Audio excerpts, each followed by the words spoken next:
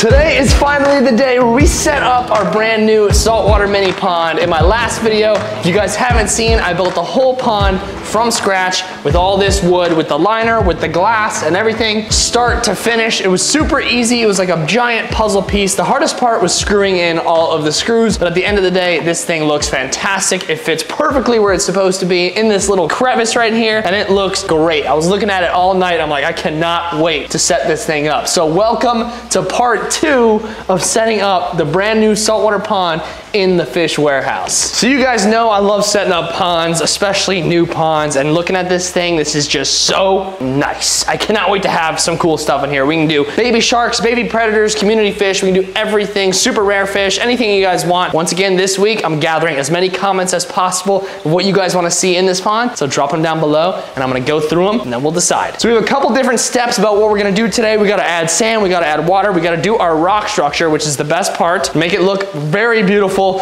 put the water in, and then we're gonna add lighting to really see how this thing is gonna look compared to the one outside. The one outside has the natural sunlight, but it also has some glare coming through the window, so it's pros and cons to it being outside, but this one is just gonna have the artificial lighting coming from the top, and it's gonna make it glow like a glow stick, baby. So let's jump right into it and get into step number 1. Let's add some sand. So we got 3 different kinds of sand here. This is actually leftover sand from the outside pond that I'm just gonna use, because the good thing about this pond is the bottom of the pond doesn't have as much surface area as the one out back. The one out back I had to use a lot of sand. So hopefully this will cover it. Let's just see how far it gets us with just this half a bucket here of sand from the outside pond. So let's see. Actually, it's pretty big. So I don't know how much sand we're gonna need, but oh, that did pretty good, Brooke. That did pretty good. I will take that all day long. So that was half a bucket of sand, and it already has half of the pond filled. I haven't even spread it out yet. So let's spread this out, and I want to use the new sand for like the top layer because that's much more white and looks pretty, you know? Gotta make your pond look good. And now we have our Carib sea sand. This one is like the kind of sand that has all the good nutrients in it. The good,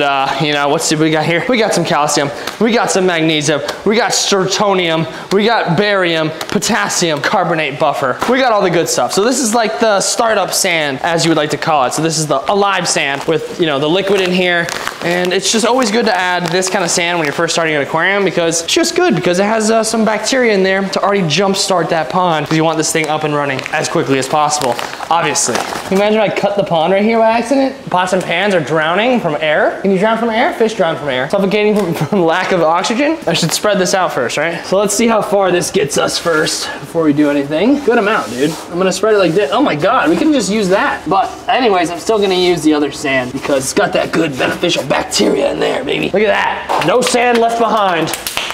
Dude, are you kidding? That's fantastic. Let's get our next bag in though. It doesn't hurt to add more sand. The more sand, the merrier, baby. That's what they say, I think. I think that's the motto. So this is the good stuff sand. This is the sand that's got the good bacteria. It's already a little soggy wet. It's a good idea, Brooke. I cut a very dumb hole, very dumb hole. That's back-to-back dumb things I've done in the videos. Last video, I left the screws out in the hot sun. Oh, they're freaking hot. I've never felt a hotter screw. Oh my God, I just burnt myself. Oh my God, that burns. Who's the idiot that left the screws out in the sun? That's me. And I burnt the hell out of my hand today. Didn't make the hole big enough for the sand. What are you gonna do? You live and you learn. Oh, it looks so similar.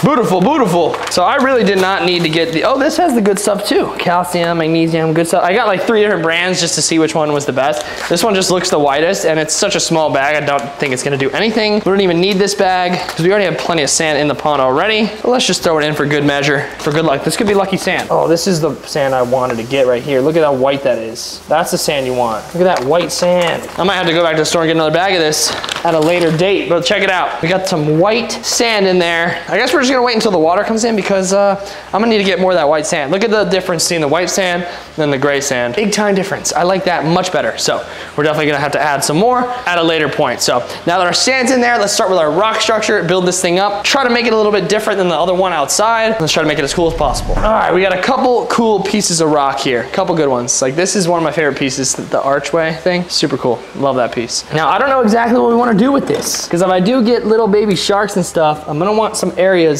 for them to be swimming around at. So let's just get all the rocks in there. And these are like the top pieces. This is like, would go on top. So we don't have a lot of rock actually. So how could we make this cool, Brooke? I don't know what I'm doing. I have no idea what I'm doing. This is terrible. Woohoo, check out my rock structure. Epic. No, I'm kidding. We gotta really dial this in because that looks terrible. Can you help me, please? I suck at this because I don't have enough rock and they're all different colors. All right, guys, we're stealing from the wealthy here. We're taxing the rich. Sorry, taking some of this rock because we're gonna need a lot more than just 2 pieces of white rock. I'd rather just ideally do all white rock and a couple of the purple ones. So we're just gonna take a couple of these rocks because there's so many. Look at this eel. Wants to attack me. And then maybe 2 more, because I don't know how much rock we're gonna be putting in the new upgraded pond, because look what it does to the bottom of the pond. Like, look at all that, like, just silt. It doesn't look good to me at all. So obviously we're gonna add some rock, but we want it to look as good as possible. There we go.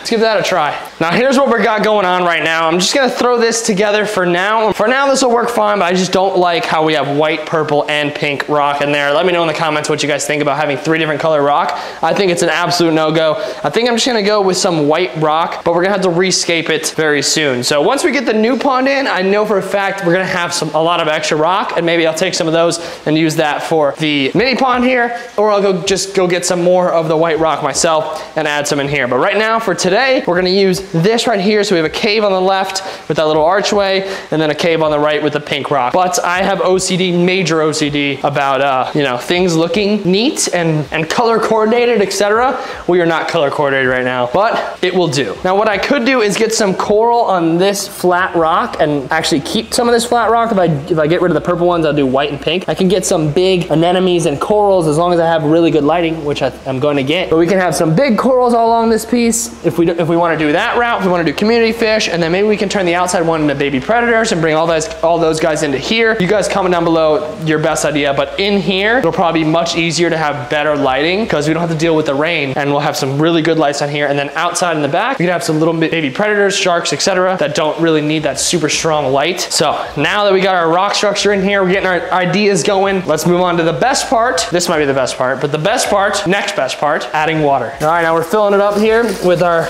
beautiful salt water, and thing is it's gonna be very milky to start because I did not rinse this sand. I just kept all that, you know, good stuff in there. You're not supposed to rinse the saltwater sand because you want to keep all those nutrients in the sand. So I didn't rinse any of it. We're just gonna slowly fill this thing up, and then once we get the light on here, I have a feeling we're gonna be in love. This pond is gonna be really amazing once we start adding fish, maybe sharks, maybe predators, maybe some corals. I don't know, I can't zero in on anything just yet because I'm so excited, but when it's filled up and we get the light on, it's gonna look good. I'm so excited to see it through the glass window, the big glass window right here, because it's just fantastic. Let's get this guy filling.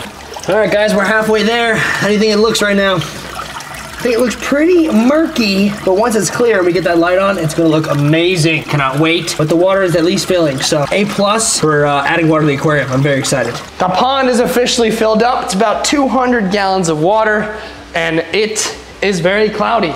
So we can't even really see what it's gonna look like just yet.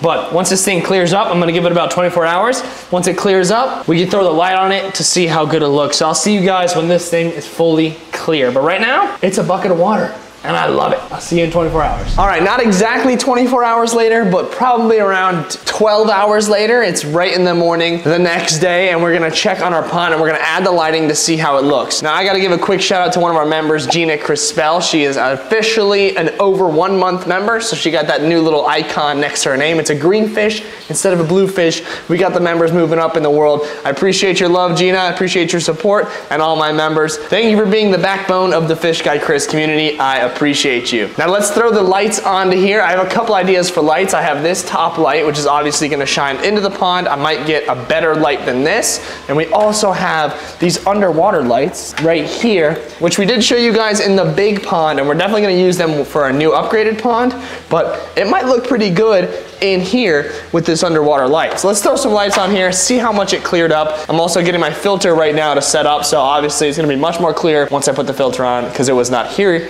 yesterday. yesterday. Let's light this thing up and see how it looked. Now, as you guys can see, it still is pretty cloudy, but that is expected. It hasn't even been a full 24 hours, and I have to get my filter on there right now today, so it'll be so clear by the time you guys see this pond next. It'll be absolutely beautiful. But even though it's not clear yet, it looks amazing. I cannot wait to start adding fish. This is gonna be our little saltwater ecosystem in the garage here. It's gonna be so cool to finally put fish in this new pond because you can actually see them through the glass, and the lighting is gonna make a huge, huge difference. So I'm definitely gonna add at least one more light, or I'm gonna just upgrade the whole light system in itself and just get some Mac Daddy big boy lights. But the underwater lights do look pretty cool. I don't think I'm gonna keep them in here, but they do look cool if I were to get maybe smaller ones and have them in the front to shine through the whole pond. That would be kind of cool. But just a thought, just want to throw it in there for an idea for you guys. But the pond looks great so far, and the next time you guys see it, it's gonna look even better. It's gonna look much more clear, crystal clear water, and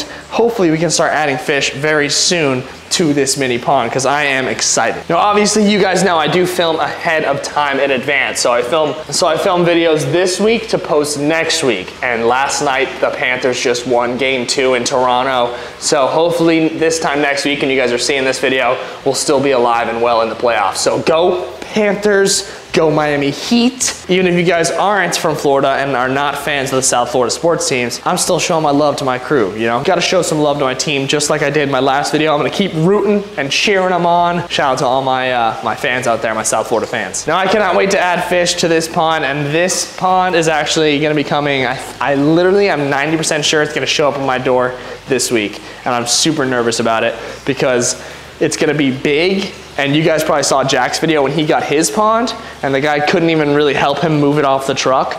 And Jack is away right now, actually, in Ohio.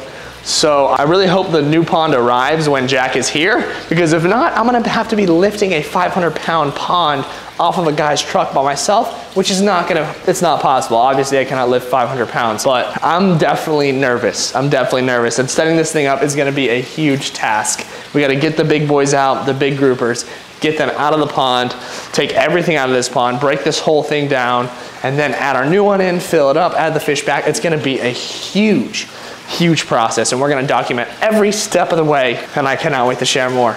So, thank you guys for watching. I hope you're excited about our brand new mini pond there. I cannot wait to start adding fish. It's gonna look fantastic, and I will see you guys in the next video. Peace.